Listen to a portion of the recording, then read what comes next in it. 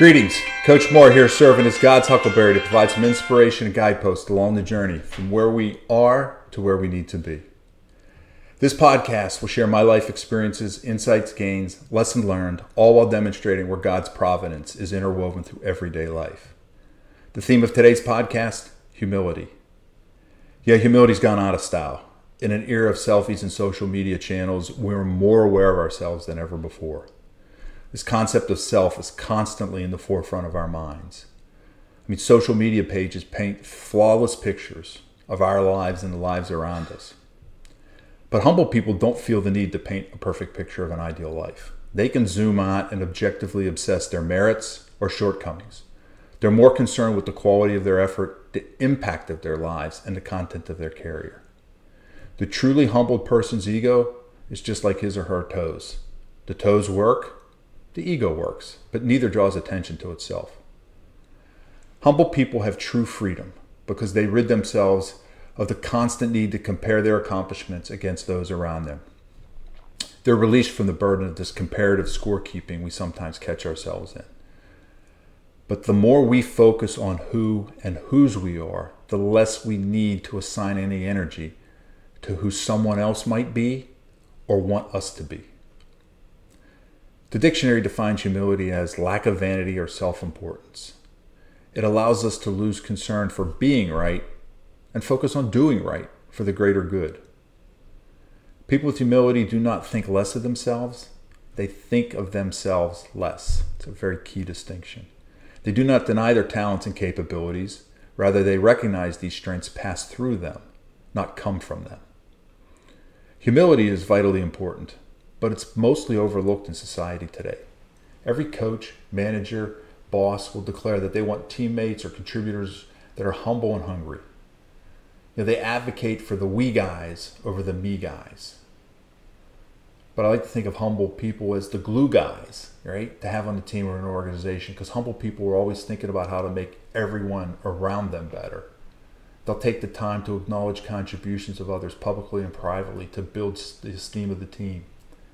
Yet we rarely put much effort into defining and cultivating the virtue of humility in organizations, teams, and even in ourselves. A humbled heart is a teachable heart. No one reaches their full potential without the help of others. The humble person welcomes critique and correction from coaches, bosses, teammates, and colleagues. Great example of this is Ben Franklin, right? Before he became one of America's ultimate success stories, he was convinced he was totally mediocre. At 27 years old, he was disgruntled, but he set out on a project that he called moral perfection.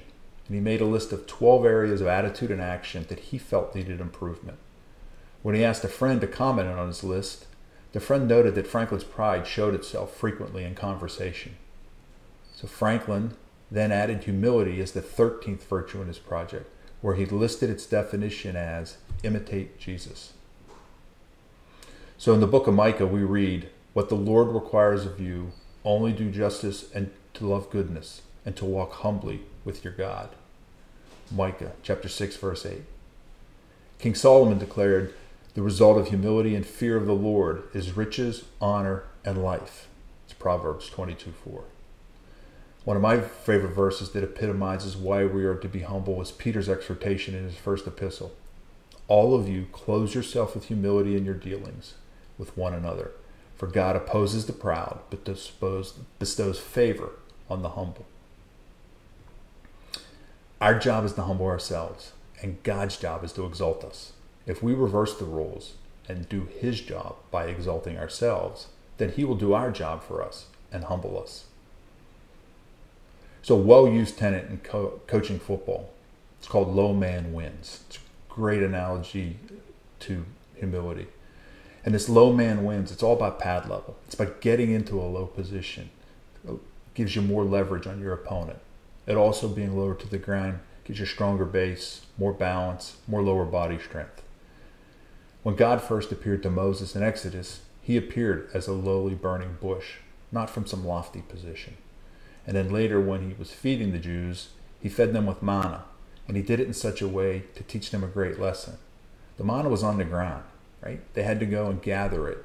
And for that to happen, they had to bend down. So to get their blessings, they had to lower themselves. The low and humble man wins. He has leverage in God's eyes. And just like the athletic position, to be humble, it takes core strength and inner strength, especially to stay in that position for a prolonged period of time.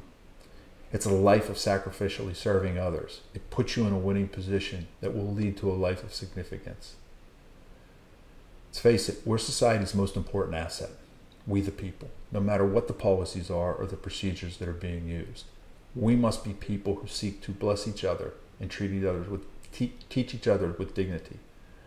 The whole law is fulfilled in that one statement: you shall love your neighbor as yourself. Think about the early church when it was starting out. How did it have such a profound impact with no money, no power, no influence? It was by being humble. It was giving their heart and soul to God. It was loving and serving others selflessly and sacrificially. It was loving the unlovable, caring for those that no one else would care for, risking their lives to comfort those dying of infectious diseases, sacrificing their own possessions for orphans and widows. Those actions were so powerful, society around them could not help but notice. In chapter 2 of St. Paul's letter to the Philippians, it's a plea for unity and humility. His request is to serve one another as one serves Christ. Quote, "Do nothing out of selfishness or out of vainglory. Rather humbly regard others as more important than yourselves." When thinking about humility, be moonlight is one of my favorite metaphors in this area. The moon does not create its own light. It merely reflects the light of the sun. So we need to have the light that we're showing be like the light of the moon. It's not coming from us. It's reflecting the light that the Son of God has given us. Another analogy with humility is that last mile, right? It's a phrase that's widely used in the telecommunication industry, and that's where I've been making my living for the past several decades. The last mile refers to that final leg of the network that delivers the service to the customers. It reaches the end user's premises. It's typically the speed bottleneck in the communications network. Whatever has come before its capacity is limited by what that last mile is. And these last mile links, they're significant in number, they're expensive, and they're most difficult to upgrade. So us as Christians act as that last mile. We have the opportunity to connect over and over with everyday people every single day of our lives. It's a lot of connections. It can be difficult. It can be costly.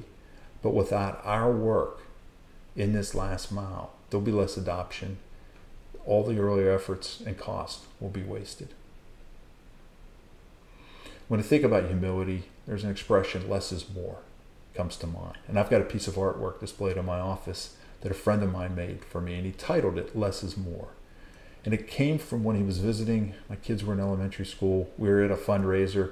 We were doing this thing called spin art, where you put a board on a turntable and you put some paint on it, you spin it really fast, and you look at the design it makes. Well, I was using globs of paint, spinning at high speed and just totally covering the board. But my artist friend, much more subtle approach, showed me the effectiveness of less paint. It's extremely significant, such that I keep it in my office. And it's that mantra that less is more. Simplicity and clarity will lead to a good design. You'll hear less is more often in architecture and furniture for that reason. But as Christians, we're called to a life of simplicity, frugality, humility, where less is more. At what point do our possessions, wealth, and status become the focus of our journey? Think about it. The less of earth we covet, the more of heaven we cherish. Psalm 37:16 says, "Better the meagerness of the righteous one than the plenty of the wicked. God will reverse things, rewarding the righteous and punishing the wicked." In the words of John the Baptist referencing Jesus, "I must decrease so he can increase." We live in a world where ego gets attention, but modesty gets results, where arrogance makes headlines, but humility makes a difference. Let's be humble. Let's get those results. Let's make a difference. In closing, let's make sure we're doing our part in serving others, and trust by doing so that we will set the world on fire. Let's answer his call. Let's leave a legacy and make a difference in his kingdom. rejoice, and Godspeed.